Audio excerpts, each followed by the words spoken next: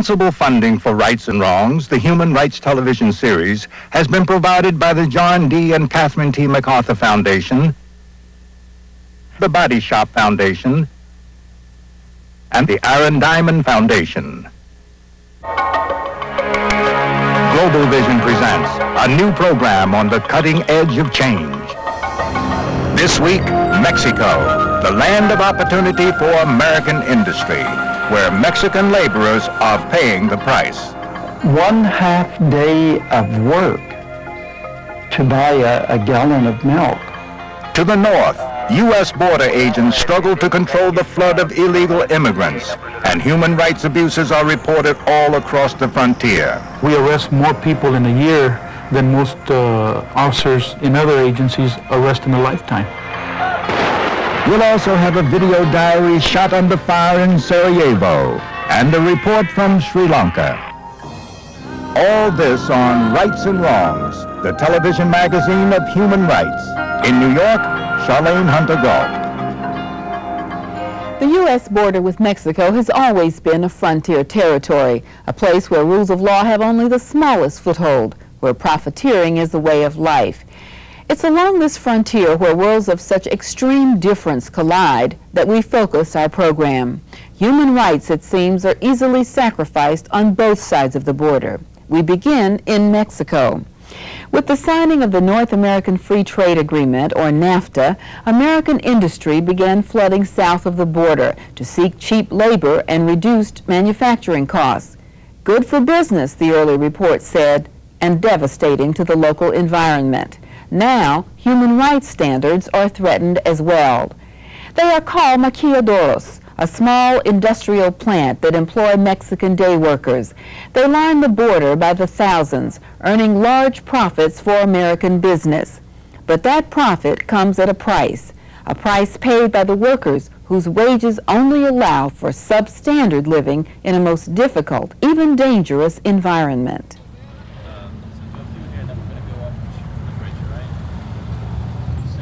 It's 6 a.m. and 17-year-old Lucy Munoz sets out for the Zenith factory, where she will spend the day shift soldering television circuit boards. Both the factory and Lucy's home are just a short drive from the Texas border in Mexico, where the first world meets the third. Lucy lives in this cluster of shacks called Colonia Roma and shares a room with her father, mother, and 6 brothers and sisters. We have no floor. The truth is, we don't have the money. With the money I make, we just don't have enough. Lucy works 45 hours a week for 87,000 pesos, roughly 60 cents an hour. There are many like Lucy who have fled rural poverty to work in U.S.-owned manufacturing plants called maquiladoras. 600,000 Mexicans are employed in more than 2,000 plants along the border. They assembled everything from General Motors cars to Fisher-Price toys for shipment back to the U.S. Many factories have closed in the U.S. and reopened south of the border to enjoy the cheap labor of workers like Lucy. GM, for example, is now the largest private employer in Mexico, employing over 60,000 people. The border is viewed as a miniature free trade zone. It provides a clue as to what might happen under the terms of the North American Free Trade Agreement, NAFTA. The maquillas have brought jobs, but at a price. We are now in debt to buy our beds, and we already owe a lot of money, so that with the money we are making right now, we don't have enough food. And sometimes we don't have enough to eat. It's a very difficult situation. When one sees some of the families trying to exist on wages that are 63 cents an hour at sheer subsistence level, one realizes that there is not much dignity in that kind of work or that kind of life. Ed Kruger of the American Friends Service Committee has worked for 30 years monitoring conditions on the border. one finds literally thousands of young women and young men who are under 18, who are working sometimes till 1 o'clock in the morning, very difficult night shifts. Zenith, General Electric, General Motors, Fisher-Price, the list goes on, just as if you were reading a list from the Fortune 500. McAllen, Texas. Reynosa, Mexico. America's new address for international business. The Maquiladora program can save you money, and it can make your company money. The figures speak for themselves. Mexican wages and benefits are 3 to 4 times less than Korea and Taiwan, more than 9 times lower than in Japan, and 10 times less costly than in the United States. Anybody that is not looking throughout the world right now for the total package that it takes to be industrially competitive has their head in the sand, basically. Bill Wolf runs a successful Maquiladora, manufacturing everything from underwear to baseball gloves. We as people that buy things, we decide where the baseball glove is going to be made, because I don't want to pay $50 for the glove. Okay, I won't buy the glove. We as the people that are consumers create the environment that create going to Mexico. It's Mexico today. It will be India. It'll be Africa. We have an awful lot of world yet to go to, and thank God for it. But what's it really like living on the border? What is the quality of life your family can expect? When it comes to housing, McAllen has a variety of options. Family subdivisions, older palm line neighborhoods, and luxury condominiums. It's the country club life. The cities have grown from 350,000 to over 700,000. Many of the people who come to this area come from the rural areas of Mexico where jobs are not available, especially for young women. They come to the border and find themselves with very terrible circumstances for housing. And often the families are without sewage, without drainage, without streets, without electricity or potable water. Health conditions along the border have now reached crisis level. Nearly 100 million gallons of raw sewage laced with pesticide is dumped into the Rio Grande every day, making the river a breeding ground for infectious disease. Hepatitis and tuberculosis are endemic on both sides of the border. Industrial pollution is also rampant. Solvent and chemical waste are dumped in drainage canals in industrial parks and near chemical plants located adjacent to people's homes. Homes of people like Sarah de Leon de Cantu. The life that we have here with all these chemical plants is one of panic. Waste material is dumped out in the yard. Behind the chemical plant is a big lagoon where they have been storing chemical waste for many years. Last month the liquid overflowed in the neighborhood property and we were all affected. I think in certain areas where the population is being exposed to very toxic chemicals at very high levels, that those people will have significant health problems and shorter lifespans. Dr. Carmen Rocco is the medical director at the Brownsville Community Health Center, right across the border from the U.S. plants in Matamoros, Mexico. What's happening on the other side of the border affects this side in terms of everything. The toxic waste don't stop at the border and check in with a border gate. So there is no border as far as toxic waste go, and as far as air emissions go, and as far as a polluted river. The most disturbing health problem on both sides of the border is an unusually large number of anencephalic births, babies born without brains. 19 in Brownsville and 42 in Matamoros over the past 18 months, 3 times the U.S. average.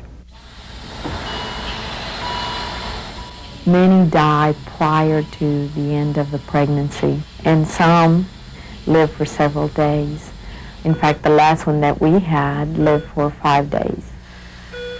While abuse of the environment harms the unborn, so can the conditions in some of the factories which jeopardize the health of a workforce, 80% of whom are women.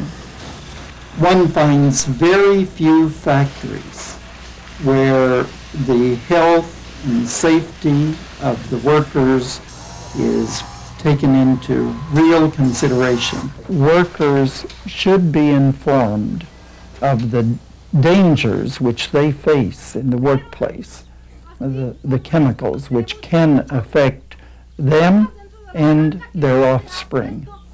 The chemicals that have the labels in English. There are still thousands of workers who have never been told that lead can cause birth defects.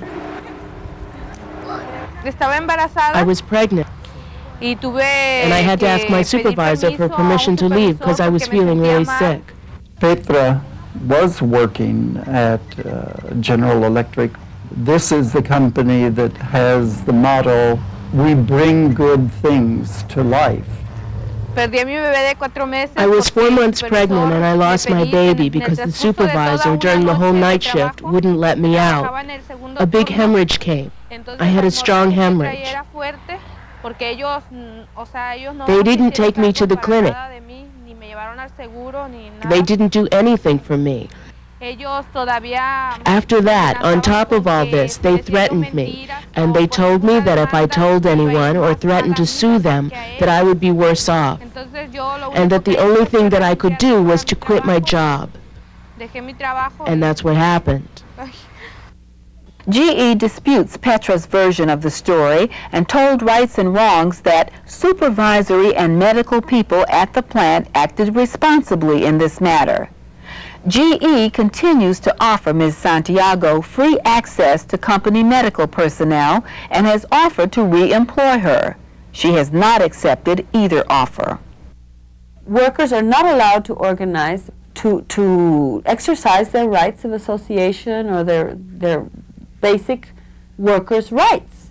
And this is especially notorious in the maquiladoras. Mary Claire Acosta is one of Mexico's foremost human rights advocates. This is one of the promises of the government to foreign business to make business conditions profitable in Mexico by keeping wages down and by forcing the workers to work in those conditions. The governmental bodies that deal with human rights in Mexico have left out labor rights and political rights as part of the human rights agenda. So we feel that this has mutilated the concept of human rights.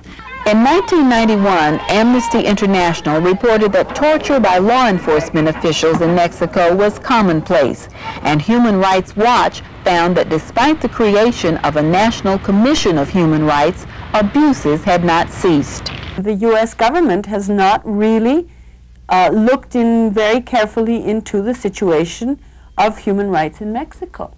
Mexico has a very bad record of human rights. Mexico has a very bad record on freedom of expression. Mexico has a lousy record on the respect of the vote. Mexico has a terrible record on corruption. Adolfo Aguilar Zinser is a professor at the National University of Mexico. Of laws and the respect of the rule of law. I don't think that the international community should ignore that.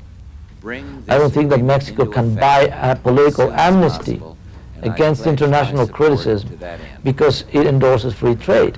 President Clinton is negotiating supplementary agreements to the free trade agreement signed by the Bush administration, one on protecting the environment, the other on labor, not to protect Mexican workers, but to minimize the loss of U.S. jobs to Mexico.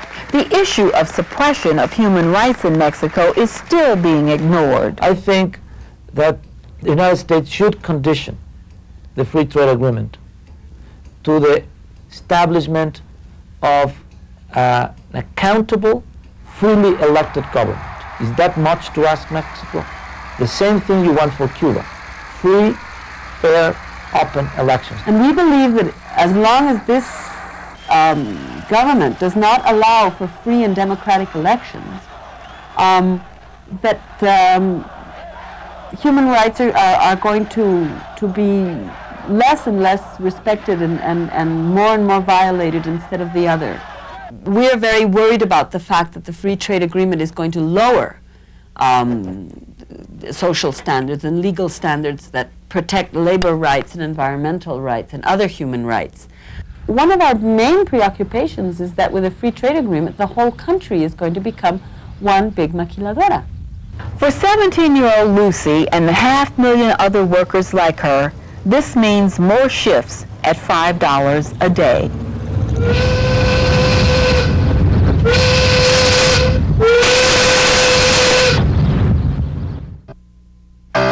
You are watching Rights and Wrongs, Human Rights Television. Each week at this time, news and global perspectives you don't see elsewhere. Our weekly Rights Reel offers footage and perspectives rarely seen elsewhere. This week, as the military conflict in Bosnia continues to preoccupy the world, we feature part of an unusual video diary produced under fire in Sarajevo. We also speak with two outspoken writers, one Serbian, the other Bosnian, who were honored by PEN, a group that defends the right to free expression, a basic human right. We begin our report on the streets of Sarajevo. These are the sounds of a city under siege, a military salute to one of Sarajevo's defenders, a burial ritual, an everyday event.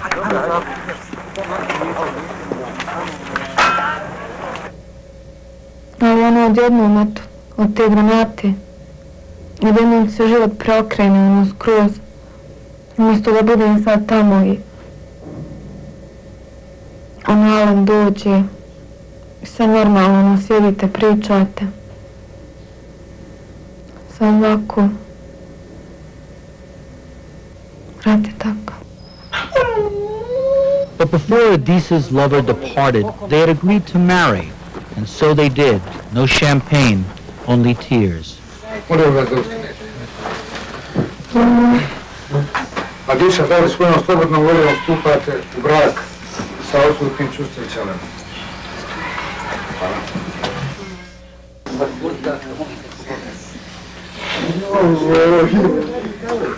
Tako, pošto je to bila i njegova i moja želja, a njemu se stvarno. Tako sam od tog dana kad su ga sahranili prije sahrane, smo se vjenčali. I think that the world is missing point because it didn't pay attention to what was going on before the war started. All the armies should be disarmed, and the patrolling, the militia, the police patrolling should be done by the United Nations. This situation cannot be solved with maps, with any solution based on ethnic principles. This war has succeeded in some of its goals, because one of the goals was to provoke exactly this feeling of mutual hatred and the sense of incapability of living together. These are the Tamil Tigers, a separatist guerrilla force which says it's fighting to protect the rights of the Tamil minority in Sri Lanka, the island nation off the coast of India, occupied by more than 17 million people. The man they'd been fighting to topple was hardline President Ranasinghe Premadasa, pictured here by Sri Lanka television during the last hours of his life.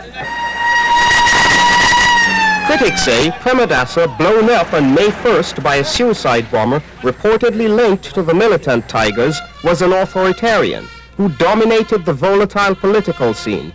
The cremation of the president and the assassination of the leader of the opposition just a week earlier has traumatized the country, where the conflict between the Tamil ethnic minority and the Sinhalese majority has cost more than 20,000 lives, according to Freedom House. Civilian massacres are routine on both sides. Author Bill McGowan, who studied Sri Lanka, says Tamil grievances are legitimate. There is a general legitimacy to a lot of the claims that they fear for their lives and their safety, and because of the human rights abuses that committed against young Tamil men by the Sinhalese-dominated counterinsurgency forces. Human rights groups say torture and ill-treatment by the police and military are common. A Sri Lanka government representative declined to be interviewed by Rights and Wrongs, and a spokesperson dismissed these reports of abuses as fabrications. For Rights and Wrongs, this is Philip Tomlinson. Rights and Wrongs welcomes your written comments and suggestions. You can also order a transcript for $5 or a video cassette for $24.95 by writing to the Global Center, P.O. Box 311, Radio City Station, New York, New York 10101. Send checks or money orders only. Credit card holders call 1-800-541-2535. No one really knows the numbers. Illegal immigrants from Mexico cross into the United States at will. 1 million crossings a year is the estimate from one border agency, but thousands of those are repeaters crossing back and forth.